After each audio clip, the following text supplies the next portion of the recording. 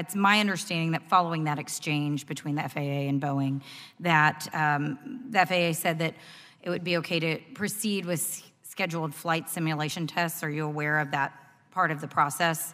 That there was flight simulator tests were scheduled? Do you know when those were earlier this year? What time frame are you referring to?